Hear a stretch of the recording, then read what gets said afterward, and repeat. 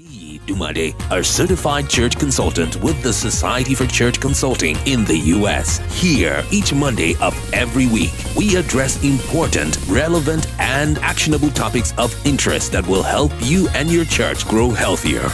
And now, meet your host, Niyi Dunmade.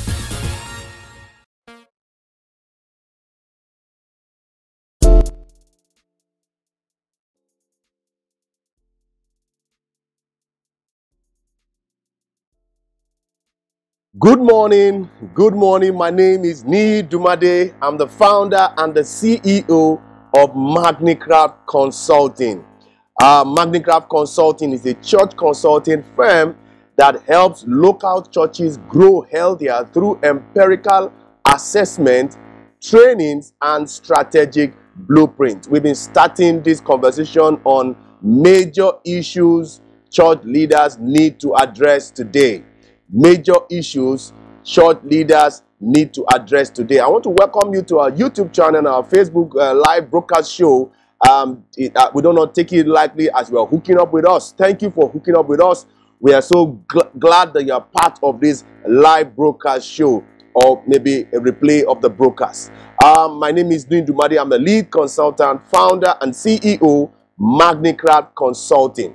And so I want to just go dive into the last live. I'm a certified church consultant, by the way, with the Society for Church Consulting.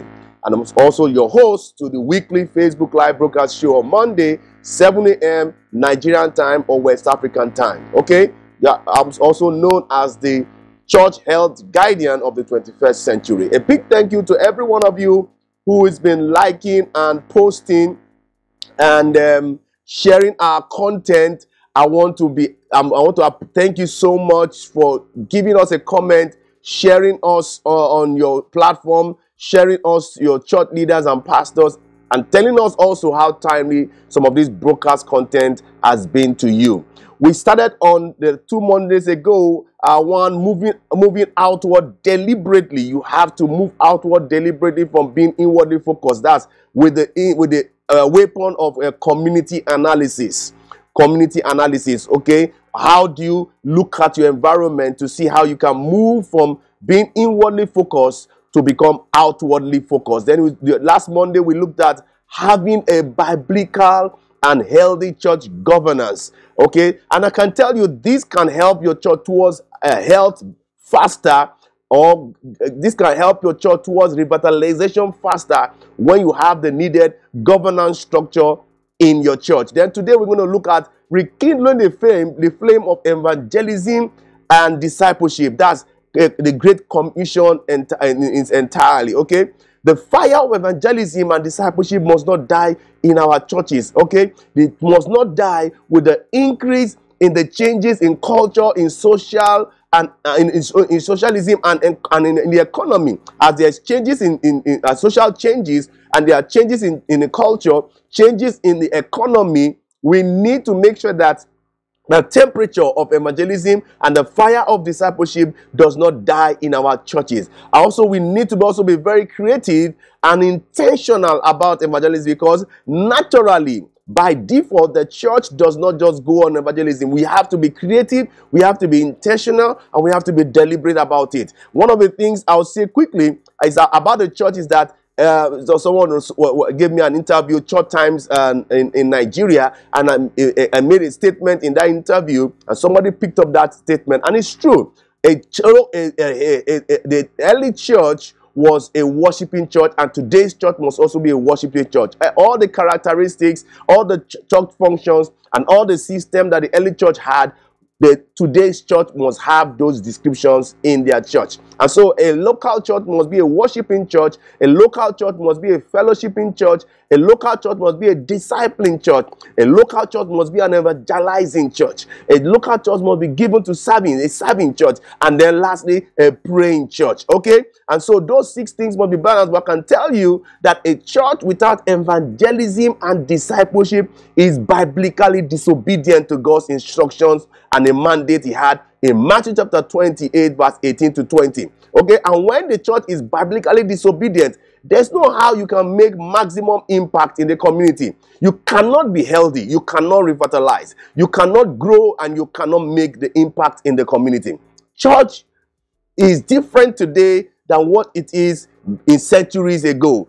Cultural Christianity is almost dead. You know, those days on a Sunday, whether you make a flyer or announcement or not, people just have this holy day attitude, and that makes them to go to church. And so cultural Christianity that propels people to go to church has wind down. It is no longer a source of growth for any church today. You cannot sit down and expect that because you have built the auditorium, you have an open wide door, front door, people are going to flood into your church. You can build it and people will not even know that you are in the community. You can build it and people don't want to just come to the four walls of your church. So cultural Christianity is no longer a source of growth, okay, for any church today. But see, most growth in churches, at least I've consulted with a number of churches, most growth in churches are from transferred growth. Okay, that's why some mega churches do their mega activities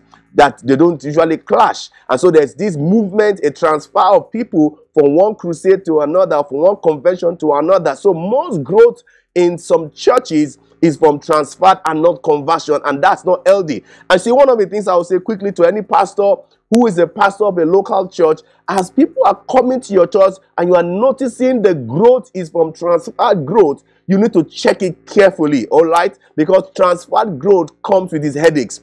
Know why they are leaving their former church. Are they leaving their former church because of indiscipline? Are they leaving their former church because they are running away from some kind of discipline or whatever issue there may be?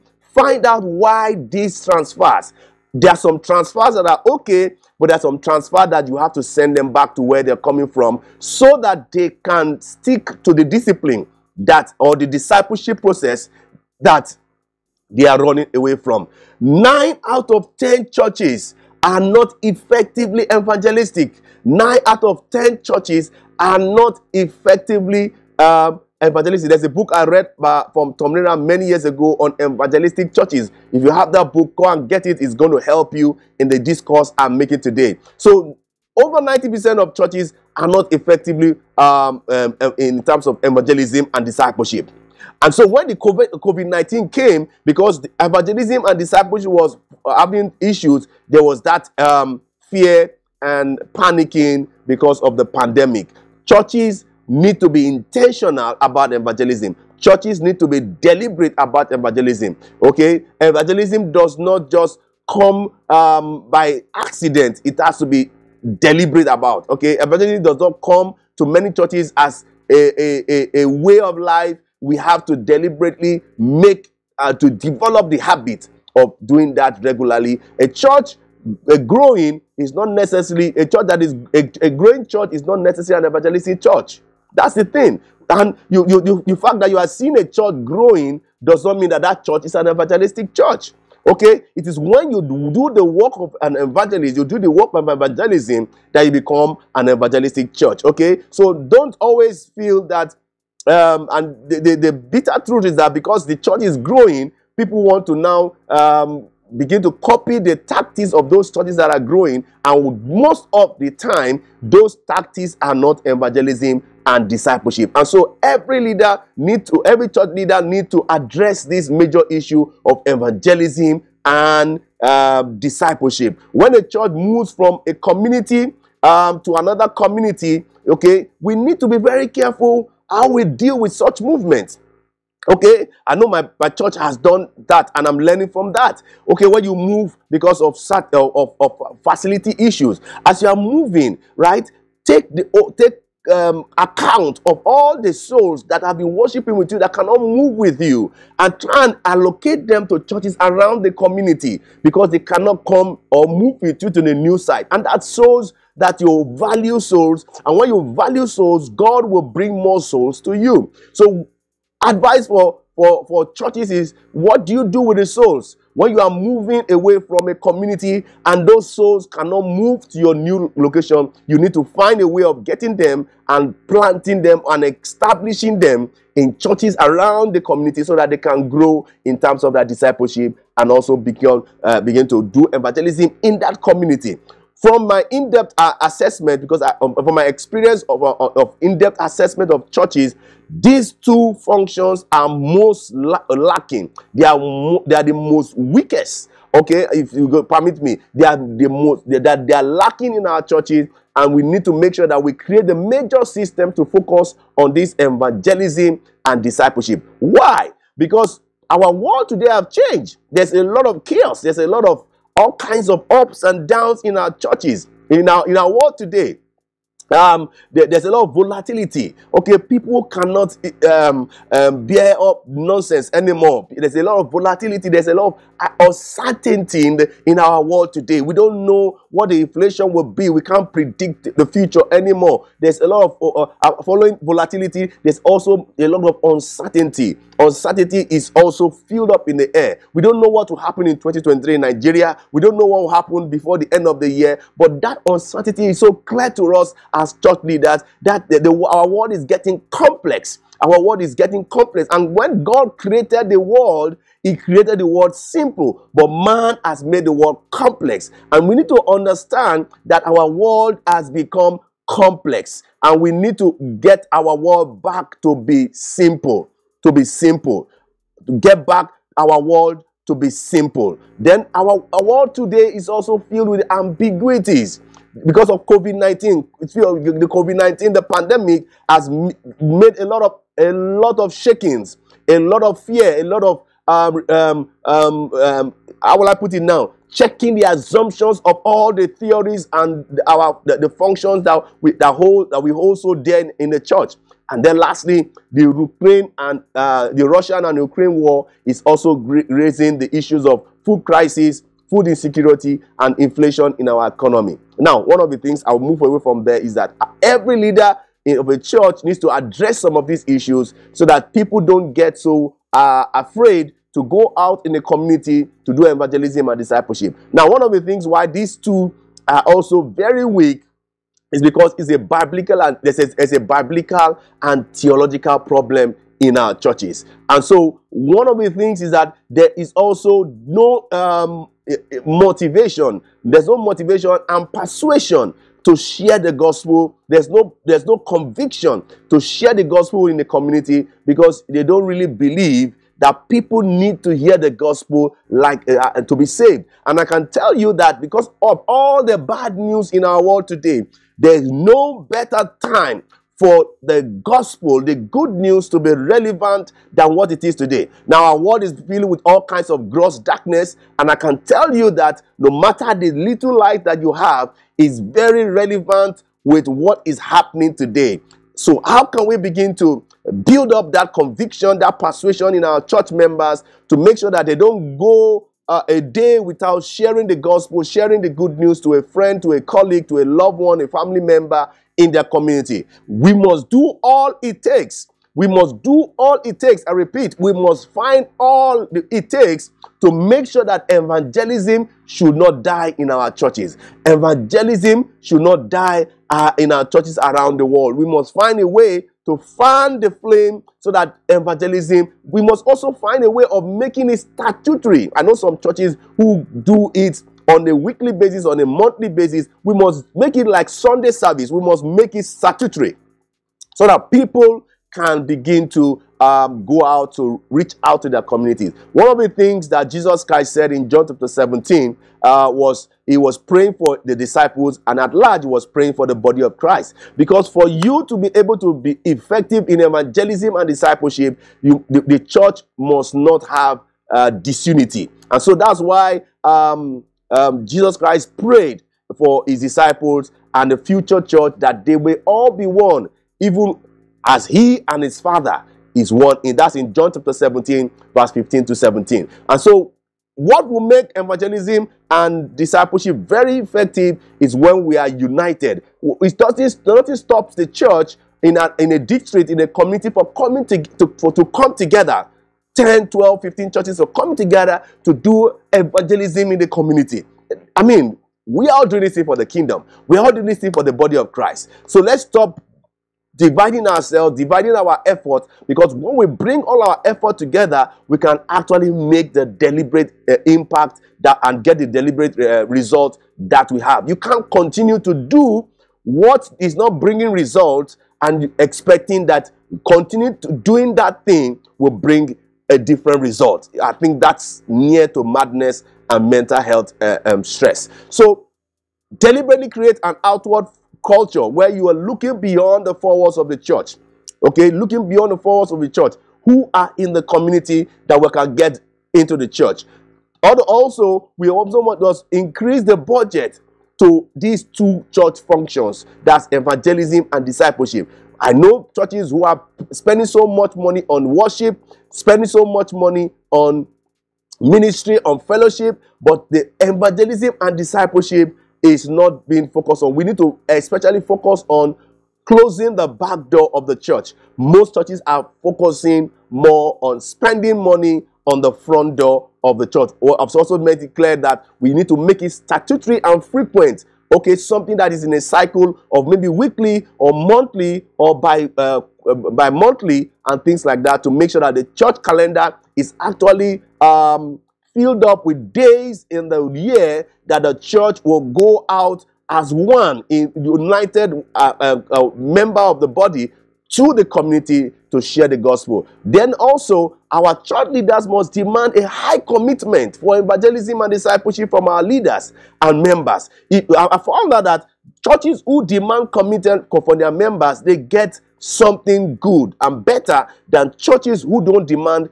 commitment at all. And so we need to make sure that we get reports. How many souls have you saved this week, this month, this year? I mean, give us the names. Let us verify the facts. Demand a high commitment for evangelism and discipleship activities from your leaders and members. Outward focusness helps the church to also move away from contentions and self-serving. One of the quotes I'm going to wrap up here with is a quote. I'm just give some quote that I had. This is from me. Sick churches do not grow. Only healthy ones do. Churches grow by bringing people through the front door and keeping them from going out through the back door. And that's one of the key things you can use to do that is evangelism and discipleship. Okay? No matter how wide your front door is, if left alone, never closes the back door. No matter how wide your front door is, that act does not close the back door. Working on retention is a key to grow, and retention can be very, very effective when you put four things together. Your CEDA, in my book is there. CEDA, that's caregiving, evangelism, discipleship, and assimilation. Now, one of my mentor and friend, very good friend of mine, I'm going to wrap up two of his quotes I saw in his Instagram page by Tom Rayner, Tom S. Rayner, fantastic church consultant, and I'm going to share with you some discount he has for every of the Nigerian pastors who want to become trained and certified church consultant. He said, in his Instagram page. Say when church members are focused on reaching out, okay, and inviting, they are less focused on having things their way. Very fantastic. Okay, when church members are focused on reaching out, doing evangelism, doing discipleship, and inviting people, they are less focused on having things their way in their church. So all these worship wars, they want things their way, causing contention, self-serving will begin to fade away because they are now thinking of the souls in the community and how to make community impact eventually. Another quote from Dr. Tom Rainer, he said, we often don't want to pray for our critics, but it is what we are biblically commanded to do. So what are the things that the church is biblically commanded to do? Prayer, evangelism, discipleship, go out into the world to make disciples and to mature them. That is what God has mandated the church. And the church must not be disobedient. Because for the church to be healthy and to make the impact in the world, this biblical mandate must be fulfilled. A growing healthy church happens when disciples make disciples who also make disciples, and everything starts from the kickstart from evangelism. I want to wrap it up here to finalize the issue of the major issues church leaders need to address today. I can say quickly that Dr. Tom Rainer has given us massive discount on becoming a certified church consultant from the Church Consultation University. Okay, you have some good experience. You have led the church in a good number of years. That experience with the training that will be offered from Church Answers, Church Consultation University, it will help you help other churches revitalize. How do you become a church consultant to help revitalize churches? Contact me. Some people have been contacting me. I'm giving them some details. They are massive, over 40% discount. I can tell you that I've gone to the training, and I can tell you those training is going to help your church massively, and also help whatever church that you want to help in your locality. I can tell you that this is a new in the US, we have a lot of church consultants, but in Nigeria, we don't have so many of the church consultants. And I want you to be able to get into this world of church consulting because it's way sweet, and helping churches become better is very, very good. Okay, please go on our social media handles, like our Facebook page, go follow us on Instagram, on Twitter, subscribe to our YouTube channel, and please do me that favor to subscribe to our YouTube channel. Make a comment for us. If you have any church related question or inquiries, let us know in all the social media handles. I respond to all my social media handles personally, and that's the fastest way you're going to get in touch with me. Perhaps you have any question, please let us know. We also do trainings, we also do revitalization, we do church consulting, and we also do strategic planning for churches. Let us know. My number on the screen. Let us see how we can help your church become better. Please, this video has been helpful to you. Give us a like, share us your community, drop us a comment. You've learned from me. Let me learn from you. Drop us a comment. I want to hear from you. Till I come your way next week, Monday, which is a new month with a new season topic for that month. I say bye-bye. I love what you're doing, pastors, and God bless you from the depth of my heart. Thank you.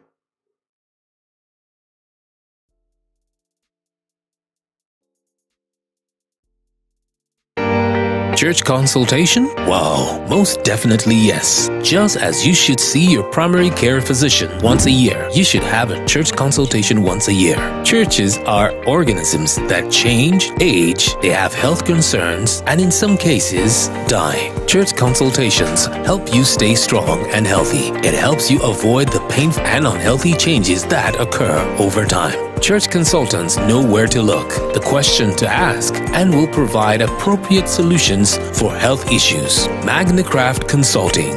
helps you lead from your strengths, assist you in identifying and improving your weaknesses, examine all ministry areas for strength, weaknesses, opportunities, including potential threats, provide you with honest feedback, diagnosis, analysis, and actionable solutions. If you want to know more, call us and we'll sit down with you and bring out our ministry stethoscope. Check out our services at our website www.magnicraftconsulting.com. Get the right and appropriate diagnosis, prescriptions, and services from a certified church consultant. Contact us now on 0802-324-2258. Email contact@magnicraftconsulting.com, magnicraftconsulting@gmail.com, Facebook, Twitter, Instagram @Magnicraft Limited. Magnicraft Consulting, doing church